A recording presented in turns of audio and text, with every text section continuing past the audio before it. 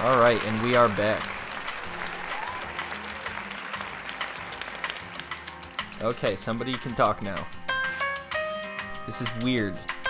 What is happening right now? This guy's freaking me out. Cut away. Cut to something else.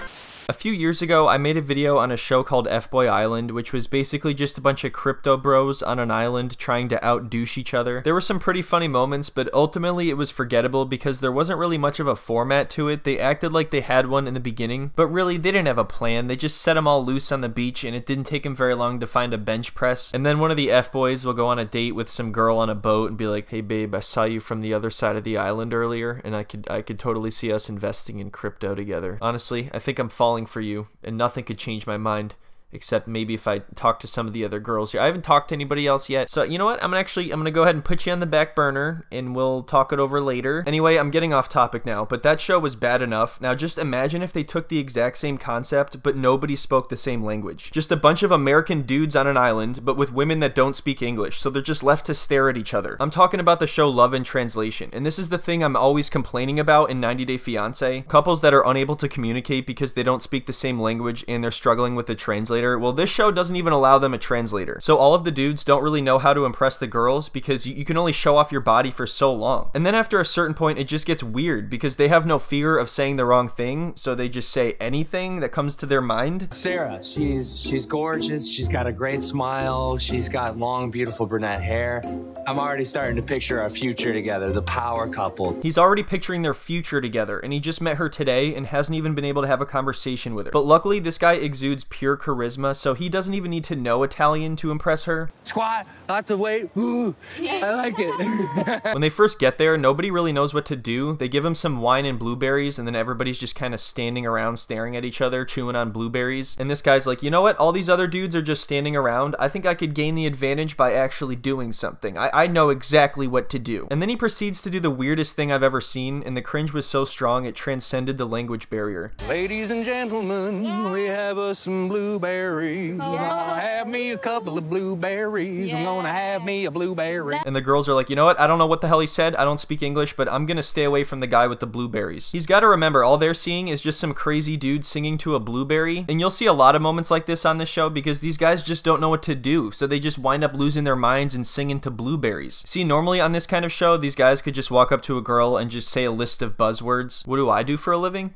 I'm a crypto influencer, financial entrepreneur / personal training actor, model, fitness instructor, gym, Instagram, TikTok. But that doesn't work here. So they have to resort to plan B, which apparently is this. Yeah, a blueberry for you, a blueberry for me. What is happening? A blueberry for all. So then they run out of blueberries and the attention shifts to this guy who starts dancing with the girls. And the blueberry guy is just off to the side, left out to dry. Like, what the hell am I gonna do now? How am I ever gonna top that? Yeah, y'all see it? Y'all see it? Yeah, we see it. We see it. We're all sitting right here.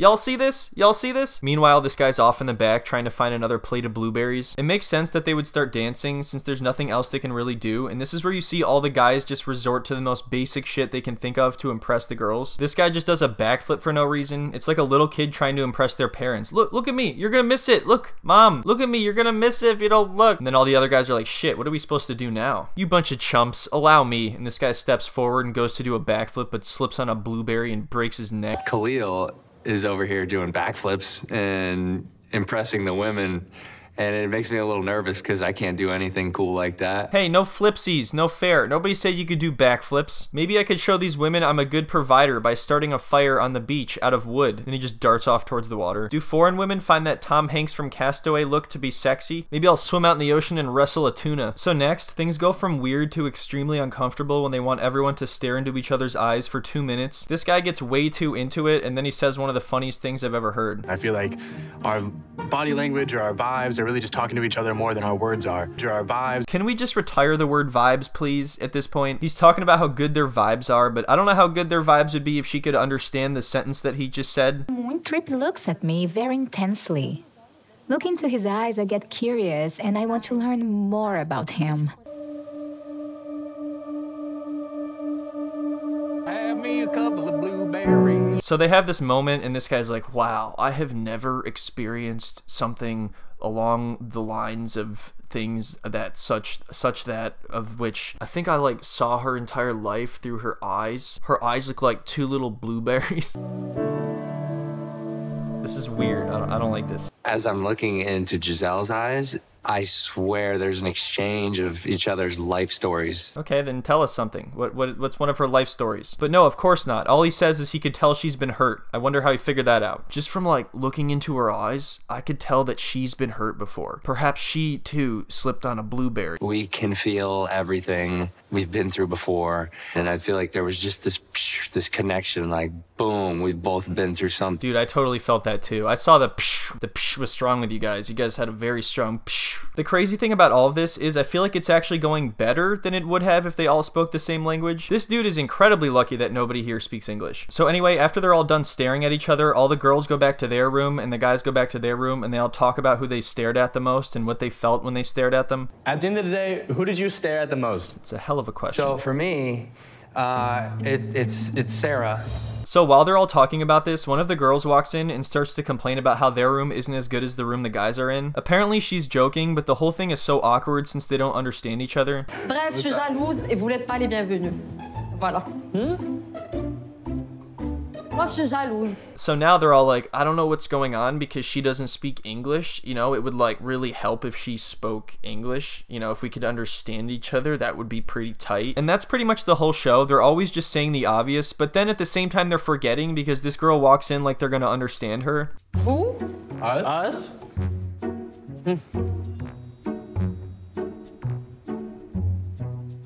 Don't pick this? Are you saying you don't want to be picked by any of us? This is pretty much just the charades version of F-Boy Island. I honestly can't believe they squeezed an entire season out of this concept. How did they keep this going? There's only so many backflips you can do and only so many blueberries you can eat before eventually you're like, what are we supposed to do now? It's really going to be hard for them to get to know each other at all if they don't have a translator the entire time, but at the same time, I don't think they get to know each other on F-Boy Island either. These kinds of shows are pretty much just about looks anyway, so I guess this concept does make sense. Guys, you do not understand what I'm trying to say. You don't understand anything at all because of the language barrier. Exactly. I had the wrong idea about American guys. I'm shocked. You're shocked that they didn't spontaneously learn a new language? How would they understand you? And this is the first example of how all of this leads to miscommunication. She was apparently joking, but kept trying to explain it to them and wouldn't leave, and they took this as rude because they were just tired of her trying to explain it and not understanding it. And then the blueberry guy is like, hey, you're being kind of rude. Would you mind leaving? And of course, she doesn't know what he's saying, but she can tell that he's upset. If you can understand this, we're having a very serious discussion here. Would you show some respect and just for a moment, would you please leave? So then she goes back to the other room and starts talking about how American guys suck because they don't understand anything, and I'm like, hey, that's not why we suck. I want to ask you on a date, yes or no? No. No? Squat, lots of weight. Anyway, that's about it for this one. I know this is a pretty short and random video, but I just wanted to share this with all of you. I hope everyone enjoyed the video, and I hope you all have a wonderful Valentine's Day. Before I go, just a quick reminder to check out my Patreon. There's going to be a video uploaded there this weekend, and also the podcast, which is on Apple and Spotify, and episodes are posted every Thursday. Anyway, have a good week, everyone, and see you next time. Ladies and gentlemen, we have us some blueberries.